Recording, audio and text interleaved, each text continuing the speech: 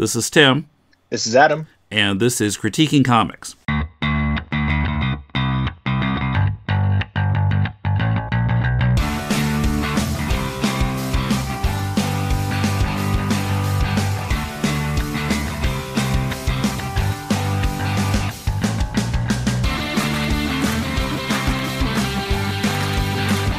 Welcome to Critiquing Comics. This is Tim in Tokyo, and I'm talking this time with Adam Pasion down in Nagoya. How are you doing?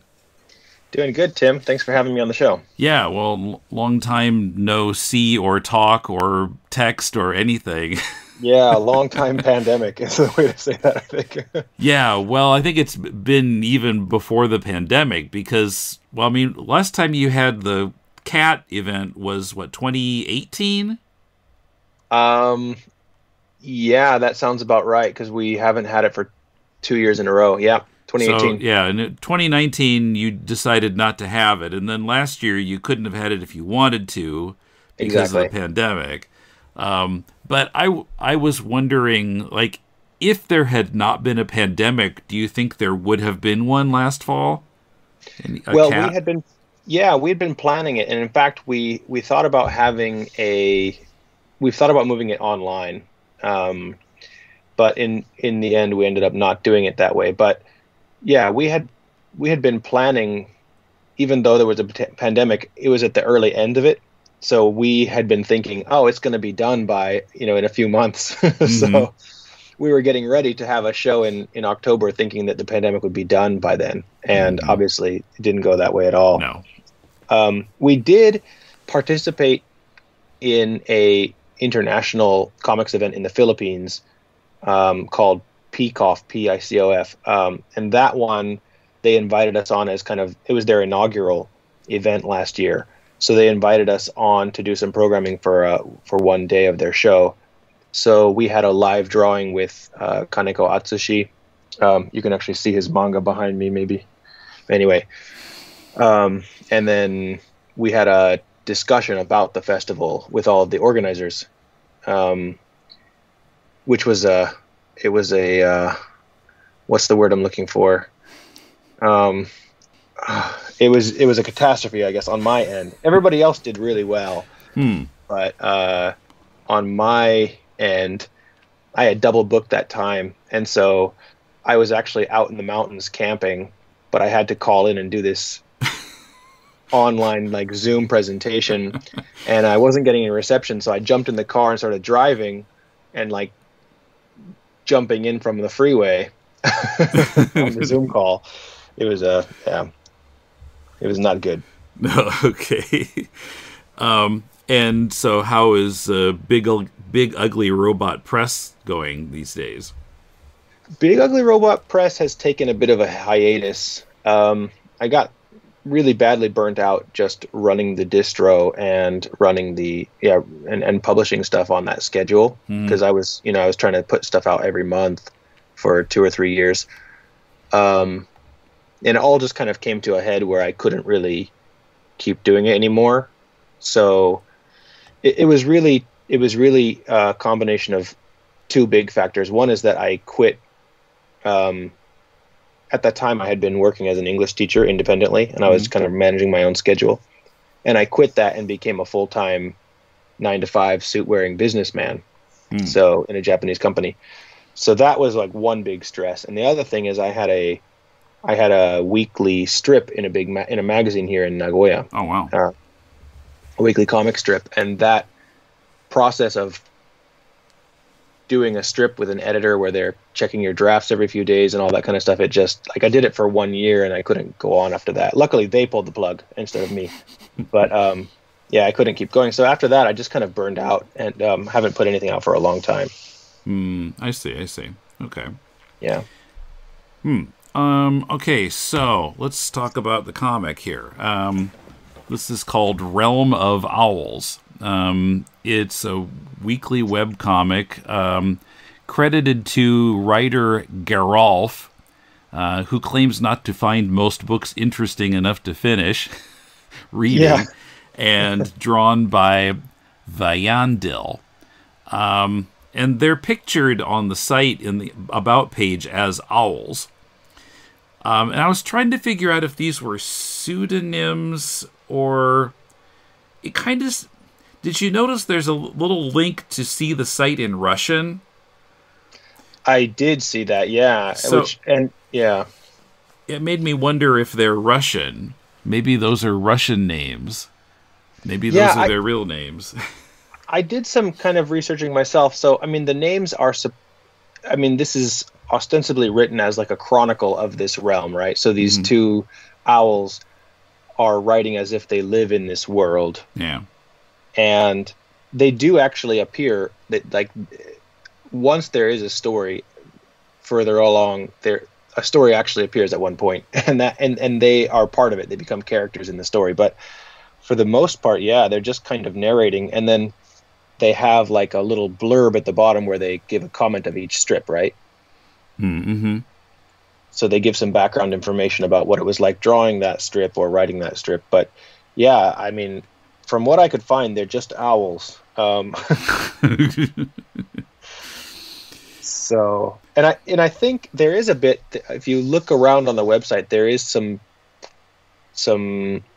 information about how I think that this Gheralf or whatever his name is, he is a programmer and a writer, and I think Vayandil is he's maybe a designer and the artist of this. So they're both working in tech jobs. Okay. Yeah, that makes sense. Is this a comic? Was my first question about it, because it's I don't think Scott McCloud's definition of comics would include this. It's not, well, the art is kind of sequential sometimes, but I mean it reads more like an illustrated storybook. Yeah, I agree.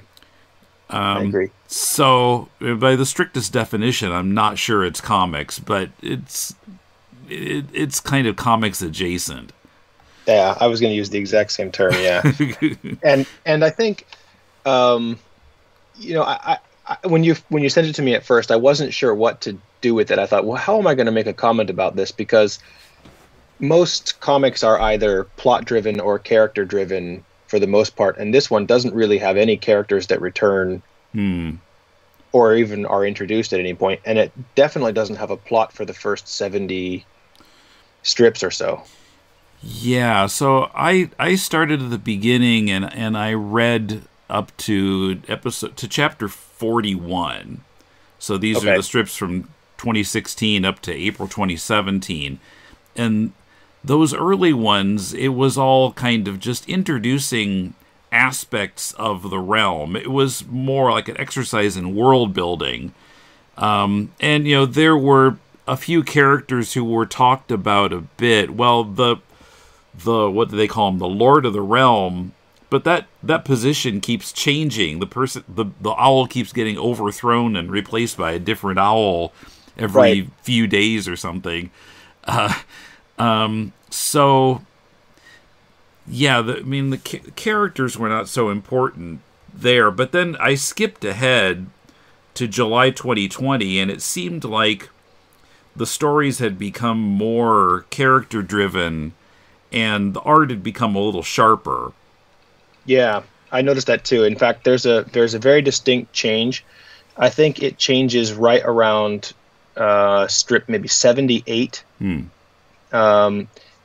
It's really ominous. That strip just says, "Please send help" or something like that. And at that point, they stop putting comments from the writers at the bottom, and the writer and the artist are both in the story at that point. They get abducted by a rival country or realm, and then they have to escape from that place.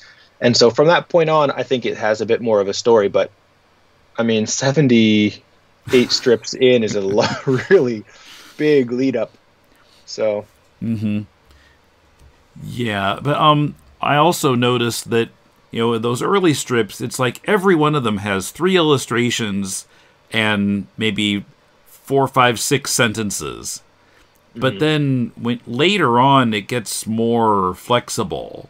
There might be 4 or 5 illustrations. There might be a lot more text than before, or there might be almost no text at all. and just Yeah. tell the story with the pictures. And then that gets closer to being actual comics. Yeah, I agree. And I think that that's probably something where the writer is learning how to write comics, which is not really intuitive to a lot of writers because they're not thinking visually if they're not actually drawing it. And so I think that at that, they've been doing it at that point for what, 3 years or 4 years, so or maybe more. Well, it started in 2016, so yeah, looking at 2020, it's 4 years later. 4 years, yeah. So I think after they've got that much under their belt, the writer feels more comfortable to let the artist kind of do his thing and stuff, or so I think both of them kind of learned how to do comics as they were going. It seems to me that this whole project, the actual structure of it, like the web page and the way that it works, was as important as the actual comic itself. Like, I think they didn't use Tapastic or Webtoon or any of those like common platforms. I think they built their own platform on their own. Yeah, it looks like it. Yeah, and it's not using like jQuery or any of the other like standard kind of stuff that people use for putting together a comic website. It's just, I think they kind of wanted to build something that was fast, loads fast, especially an image heavy site. And in that regard, I think that it's successful because honestly, you don't really think about the platform, which is what the best platform should be, right? It's like the bass player in a band. Like, if they're doing their job right, you don't notice them. So, I switched from my phone to the computer, and both of them, it's a really easy reading experience as far as web comics go. So, and yeah, I mean, I like the design of it with the kind of parchment background. Yeah, it's a nice looking site. Yeah, it makes it look sort of like, that adds to that aesthetic that it's like a chronicles of some, like the ancient scrolls of some society or something like that. So, yeah, design-wise, I think they're doing a good job. And there's some of the character designs I thought were kind of cool. Like if you remember the character called Clacky, the living skeleton. I thought that was kind of a cool design. So.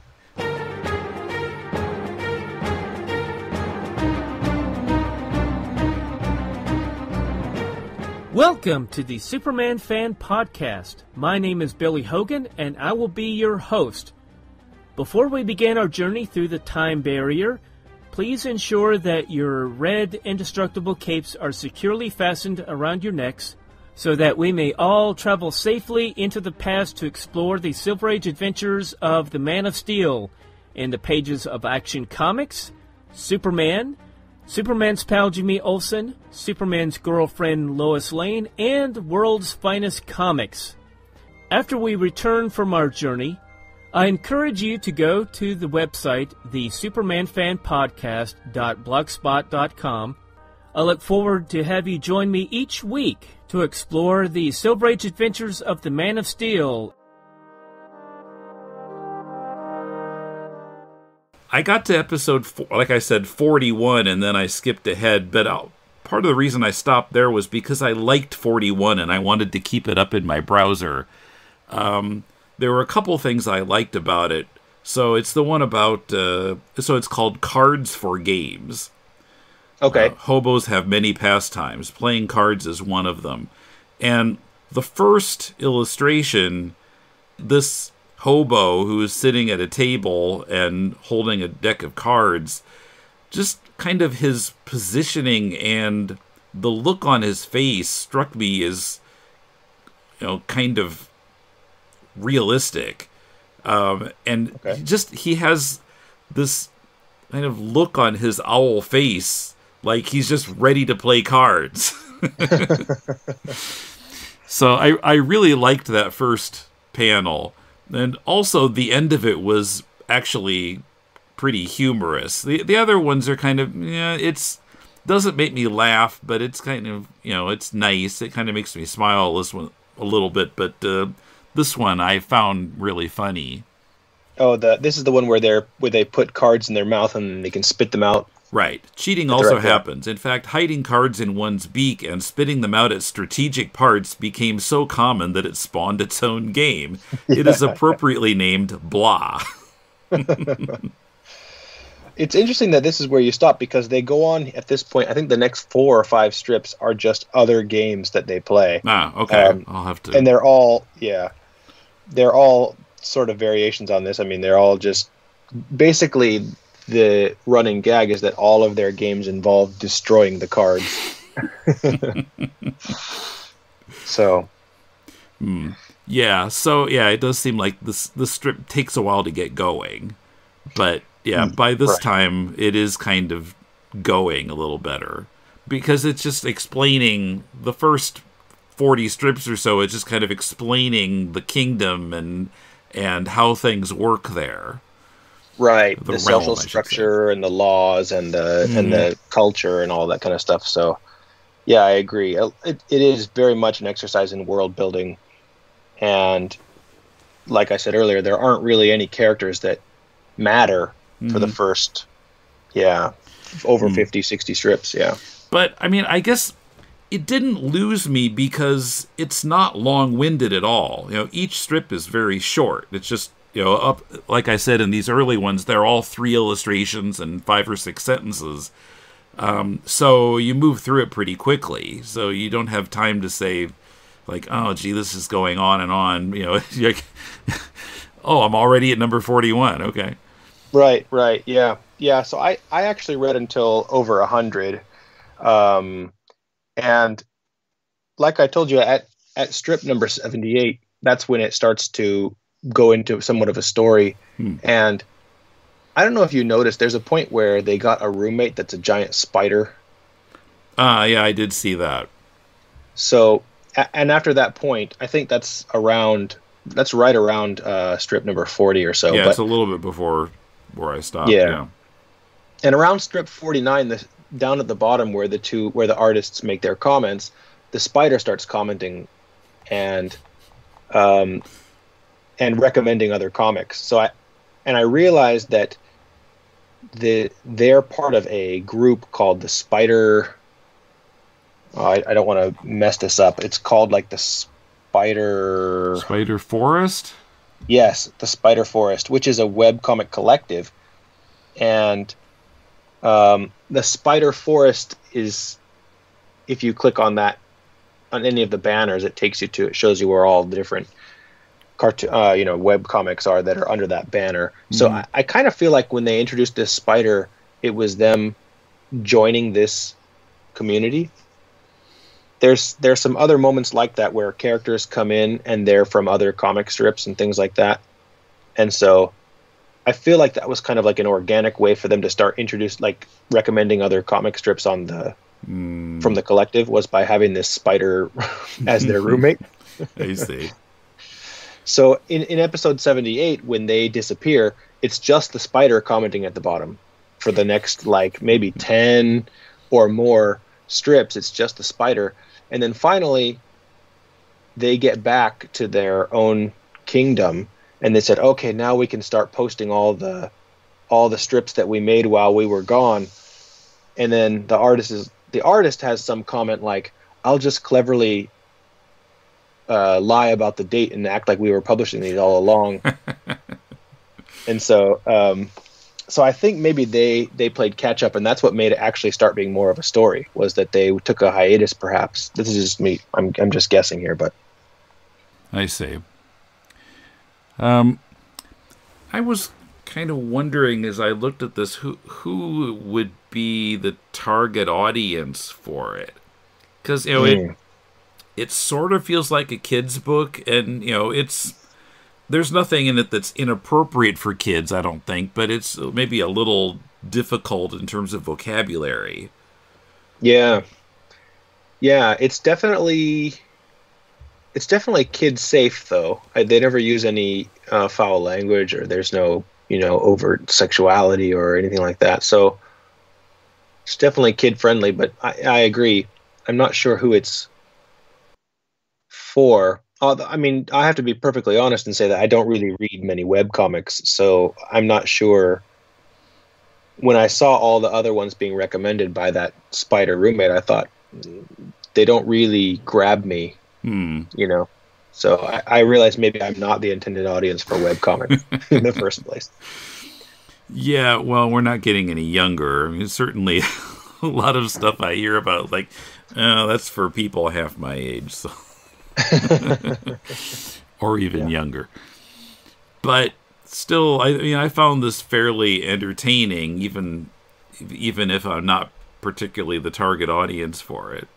Yeah, I agree. You know, when you said that it reads really, really easily, I agree. And it's weird, the fact that there isn't really a plot and there aren't really characters that pull you in. Despite that, you can kind of keep going through, 20, 30 strips without really thinking about that. So I would be curious to keep reading it just to see where it goes at this point, now that there is a bit more of a story happening and some more,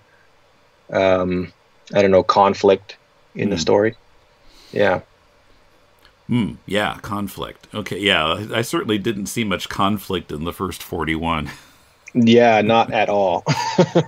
Not at all. So honestly, I had to keep reading just because I thought there has to be at some point, they had 250 strips on the site or something like that. There has to be at some point where some conflict is introduced, or else just writing it every time must be a pain, right? If you don't have anything to pull yourself into it. So yeah, that's actually one of the things that kept me going to see where it starts picking up.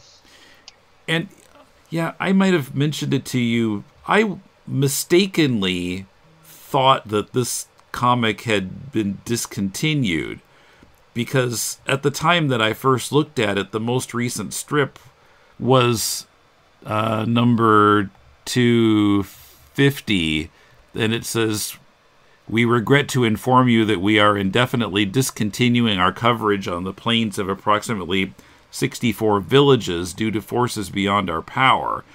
And I took that to mean that the strip was ending, but no, the following week there was another one. So I don't know what the story was on. I'd have to read the ones before it, which I didn't. So yeah, I don't know. I didn't get that far, obviously, but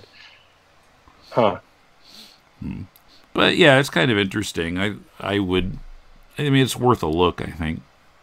Yeah, it's an impressive feat that they got this far, and they must have at least some people reading it. Otherwise, I would have been as a writer myself, I would be discouraged long ago if I didn't have if they didn't have enough fans. So, in the early strips, I don't know if they've come back to this, but there were several that were about how stupid pigeons are. Yeah, I thought that I was hoping they would do more with that. I don't know if they did in the ones that I skipped, but that was a good gag, I thought. Yeah, I thought so too. Like when they introduced the messenger pigeons, and they had these like the big trebuchet on top of the thing that launches them, because they can't trust them to fly on their own and stuff. It was a good gag that I didn't see go anywhere, at least from what I read. Mm-hmm. Yeah, and then some pigeons are fire breathing because they eat lava. Yeah. So that's the thing about this, is that there's a bunch of weird fantasy stuff that is introduced, and then they don't really take it anywhere. It's kind of a shame, because some of the ideas are really funny. Like there's a hero that's a unicorn, but they call it a horse. And then they say, apparently it's based on this mythical creature that doesn't have a horn on its head, but we don't believe those really exist. And so it's kind of this flipping the unicorn horse thing on its end. So there's a bunch of things like that could be really funny if they teased it out, but they just kind of passed it over and moved to the next story. So yeah, maybe they're coming up with good ideas that they're not keeping around long enough. Yeah, it could be. Okay. So, yeah, of course, I'll put the link for this in the show notes. It's realmofowls.com. So, anything you'd like to promote? I know you said Big Ugly Robot is kind of shut down right now. Yeah, it's on an indefinite hiatus, so I do plan to get back to it. That burnout, I don't know if you've ever experienced burnout, but for me, like, the burnout was kind of like was almost like anxiety inducing. So when I thought about sitting down and drawing, it would make me feel like, it would make me kind of have almost a little bit of a panic attack. But I'm over that point now where I've actually started to entertain the idea in my head, I could draw again, maybe. So when I have some good story ideas and stuff, I think I'd like to jump back in. I don't know if I'm going to ever go back to publishing other people's stuff, because that ended up being kind of harder than I thought it would be. But yeah, I definitely want to start making some of my own work again and getting it out there. So I guess it's the pause button is there. My finger is hovering over the pause button. I see. Okay. And then maybe Kat this fall or next fall, or... Yeah, well, so Kat will be participating again in the Philippine International Comics Festival in some capacity. I'm not sure what yet. And we hope to bring back live festivals when that is, I looked at Japan's vaccine schedule, and apparently they're hoping to get critical mass by the year 2180. So hopefully around that time, everybody will be vaccinated at the current rate. Yeah, it almost feels like you're not joking.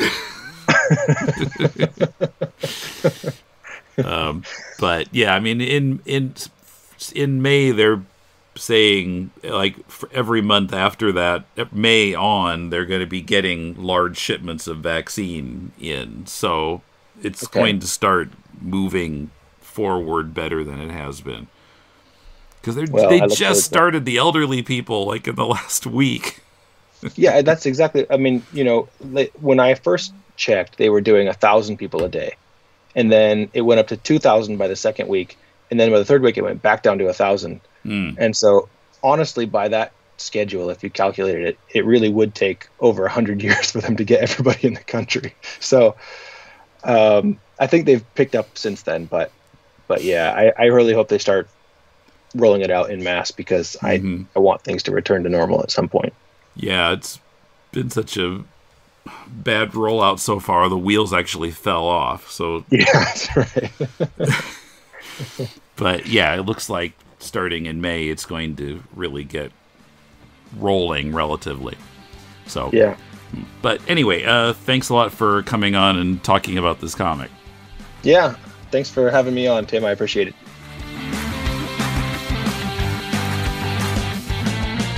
Support this podcast on Patreon for as little as $2 a month. With your pledge of at least $4 a month, you can access hours of bonus commercial-free podcasts. And if you give at the $10 level, you can review the book of your choice with me on Deconstructing Comics. Pledge your support now at patreon.com/deconcomics. And go to deconstructingcomics.com to connect to us on Twitter, Facebook, or YouTube, to shop on Amazon to support the show, and to find links to subscribe to the podcast. Our theme is from bensound.com. As I juggle my work and several podcasts, I'm not ready to review the next Stan Lee bio with Emmett yet. So, next week's Deconstructing Comics will feature a manga-related chat with Patrick. We're planning to talk about why there have been a number of manga characters with eyes like cats. What does it say about the Japanese attitude toward cats? Be here next week. Till then, this is Tim, and thanks for listening to Critiquing Comics.